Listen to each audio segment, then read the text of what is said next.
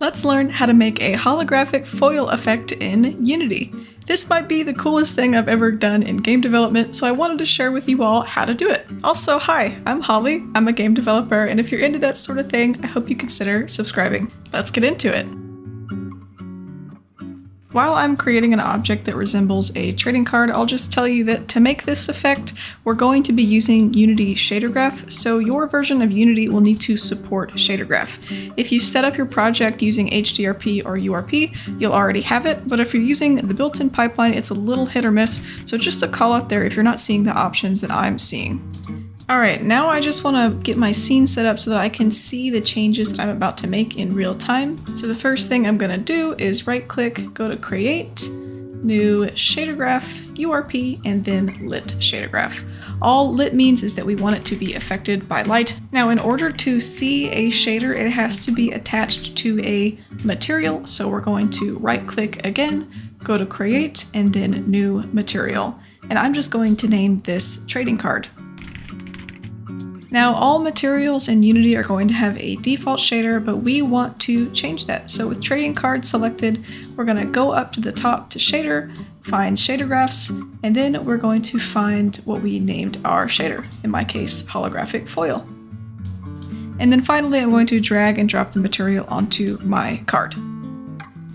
And now if I double click on my shader, it will pop open as a tab on the top, and if I double click again, it will full screen into the shader window. For what I'm about to do to make sense, I have to tell you that there are three main parts that make something look holographic: the rainbow background, the actual image, and then finally the pattern of the holographic effect. Let's start with the rainbow effect first. Because we want the color to change depending on how we're looking at it, we're going to start with a view direction node, and then we're going to change it to the tangent space.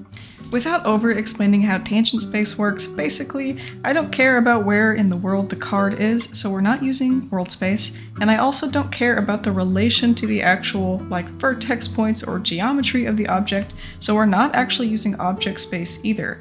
But what I do care about is the angle and rotation of the object, so that's why we're using tangent space.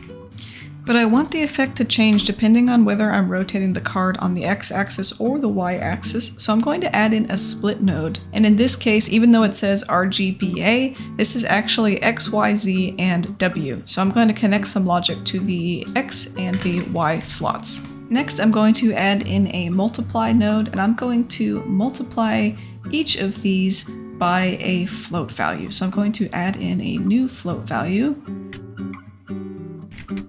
And this value is going to control just how rainbow we want the object to be. So I'm going to right click on this, and then I'm going to turn it into a property. So I'm going to say convert to property, and I'm just going to name this color density. And then I'm going to set up the y-axis, which is very similar. So I'm just going to add in a multiply node. I'm going to connect my y value to one of the slots, and then I'm just going to multiply that other multiply node by this. And now we can take this logic and actually plug it into a hue node so we can control the color. So I'm going to take this, and then I'm going to take that final output from the multiply, and then I'm going to put it into the offset node right here. And then I'm just going to change this from degrees to normalized. And then we just need a base color to work off of. So I'm going to add a new node, and it's just going to be a color node, and we'll just plug that into the in slot. And then now here, basically you just need to choose any color that is not black or white. So I'm going to start with cyan. And we should be seeing something a little bit different here. Then I realized that I forgot to set a default value on my color density. So if we just click over there and go to the graph settings, I can just turn that density up and see the effect take place. And you can see we kind of have this cross pattern, and that is going to translate into the object's color shifting from the x-axis or the y-axis. And nodes in the shader graph can get out of hand pretty quickly, so I'm just going to group all this and name it so I can keep it a little bit more organized. And then something I like to do before I'm done is just take that final node and plug it into the base color just to see how the effect is working in real time. So if I save my shader graph and then I go back over to my scene view with my card, you can see how the logic works. And if I go over here to my shader settings, you can see more clearly how the color density actually works. So if I want the color to be more dense, more rainbow, I can just turn up that value. But I don't really like that, so I'm going to turn it back down.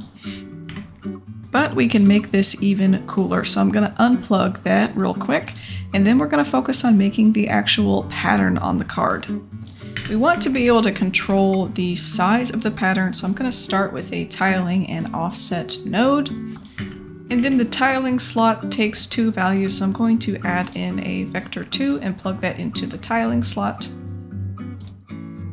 I also want to be able to control this from the inspector, so I'm going to convert this to a property, and I'm just going to name it pattern tiling. And now we actually want to be able to add an image of a pattern, so I'm going to add in a sample texture 2D node. I'm going to plug the out from the tiling and offset into the UV slot over here. I'm just going to leave the texture blank for now, but I am going to plug in a texture 2D asset node. I also want to be able to control this from the inspector, so I'm going to convert this to a property, and then I'm just going to name it foil pattern. And now I want to be able to control just how strong the pattern is, which will make a little bit more sense in a bit. So I'm going to plug this into a power node.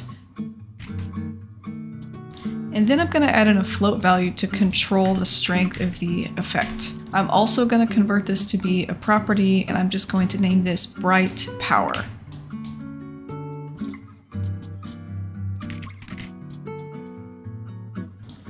And that's mostly it for the pattern section, so I'm just going to highlight all of this, and then I'm going to turn it into a group.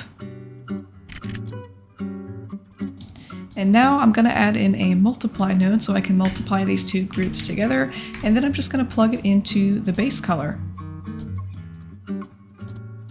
Now if we go back over to our scene view, we can see that we have a few extra properties now added. We have some values for pattern tiling, and we also have a slot for an image and bright power. I've also noticed at this moment that I did not set any default values for my pattern tiling, so I'm going to go back and set these to be 1 and 1. If you keep them at 0, 0 just means nothing, so even if you add in an image to that slot, because it is 0 and 0, you won't get any tiling whatsoever, you won't see anything. So I'm going to update that real quick, update it on the front end as well, and then now let's get in an actual pattern. I have created this super simple star pattern on Canva, and I actually have 3 of them, which we'll get to in a second, but I'm just going to export the first one for now so we can see how this works. Once I've dragged it into my Unity project, now I can go back to my shader and drag and drop that image onto the image slot. It looks a little funky right now because we're just multiplying the color effect by the image, but notice how anything that was white in the image is now transparent. So this is how the pattern strength kind of works. So we're going to use images that are on a grayscale, and then we can manipulate just how bright they are. This is a black and white image, so we're not going to get a whole lot of variability here, but that's the idea. And now back in our shader graph, let's put together the final piece of the puzzle, and that is the actual image that we want to have on the card. So let's unplug that multiply node real quick. And we're going to add in another node that is a sample texture 2D node. And again, we're going to take another 2D texture asset node and plug it into the texture slot. And then we're going to turn it into a property so that we can control it from the inspector. But this time it's not our pattern, it's the actual image, so I'm going to name this image. And then we're just going to add these 2 together. So we're going to take the RGB values from the image, and then we're going to add them with the final output of the multiply node. And now we can plug this back into the base color and see how this works. We can save our shader graph and go back to our scene view. And I've just taken an image of a Pokemon card from the internet just to display how the effect works. And we're just going to drop that image into our slot now.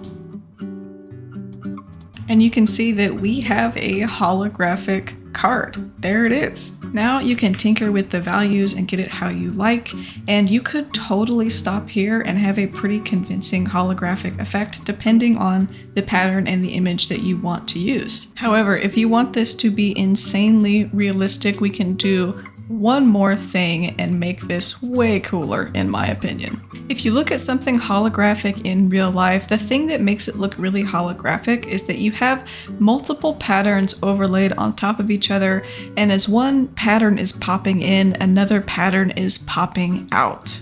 So if we create multiple patterns with slightly different starting hues, we can get this to look awesome. Back in our shader graph, I'm just going to unplug that multiply node real quick, and then I'm going to take this section over here and I'm going to group it just to keep it organized. And then basically what I'm going to do is I'm going to take our pattern and our color section and I'm going to copy and paste it twice. So we're going to be working with 3 separate patterns and 3 separate hues. Just take a second to clean this up real quick. And then I just need to add all of these sections together. This is where the downsides of visual scripting really start to rear their ugly heads. Each add node only has 2 slots, and in math that doesn't really make sense and it just kind of overcomplicates this for no reason. However, that is what we're going to do just to make sure that these are connected. Then I'm just going to take this final math and attach it to our image add node, and that's going to connect all of our logic together. But the other thing I need to do is change all of the hue values. So since I'm just using 3 patterns, I'm just going to kind of triangulate this. So I'm going to go and change this second hue to yellow. You can see it updates a little bit. And then I'm going to choose a pink. So we're using 3 separate starting points for the rainbow. And then for the actual patterns, I'm going to go one by one, and I'm going to detach this from its main property, and then I'm going to add it as a separate property so that I can control this. So I'm just going to convert this to an inline node and then reconvert it to a property. I'm going to name this foil pattern 2, and then I'm going to move it right below the other foil pattern so it's easier to read on the front end.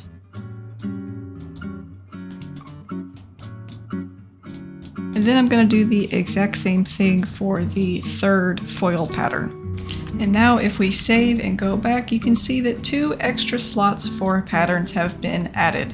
And now this is where the other patterns from Canva come into play. So I'm just going to export all of these and get them into my Unity project. And now I can drag and drop them into their respective slots. And now we have a truly holographic foil effect. As I move the card, you can see that some of the stars have one color, and then as I'm turning them, the other stars have a different color. So they pop in and they pop out. And then if you want to, you can make this look a little bit more realistic by adjusting the smoothness and the metallic values. And just by itself, that's really neat. But you may be wondering, like traditional Pokemon cards, the entire card isn't holographic. There's a mask effect that is going on. So how do you implement something that only part of the card is holographic? And for that, we can create a mask effect. But of course, to do that, we're going to need to know exactly where on the card we want the mask to happen. So I have taken this Pokemon card and put it into Canva, and then I'm just going to black out the area that I actually want to have the effect. So we're going to be using black and white values here.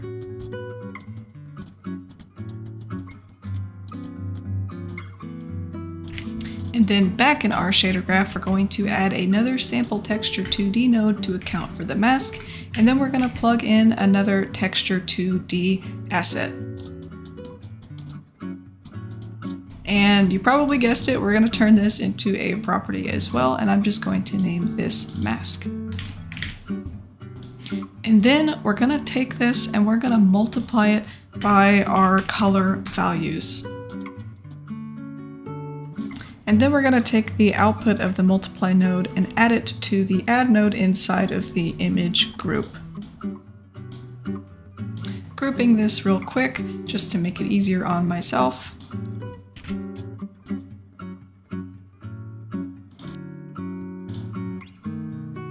And now if I save and go back to my scene view, you can see that I have a slot for the mask. And you can see that everything that is black will not be holographic and everything that is white will be holographic. So you can also reverse this effect as well. So if I want the opposite effect here, I can just swap these values and use that as a mask.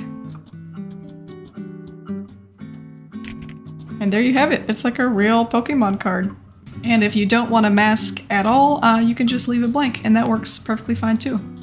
And then if I want to create a new card, all I have to do is duplicate my material and swap out the image and swap out the patterns. So I have some heart patterns that I have created also from Canva, and this is how those look. But the cool thing is that we're not just limited to black and white images. If we use an image like this that kind of has this glowy effect, we're gonna get something really, really cool. And then as I was trying to add a third pattern to this, I realized that I made a tiny mistake on my shader graph, that I actually forgot to add a final add node here. So I'm gonna go back and add that and make sure that that's right.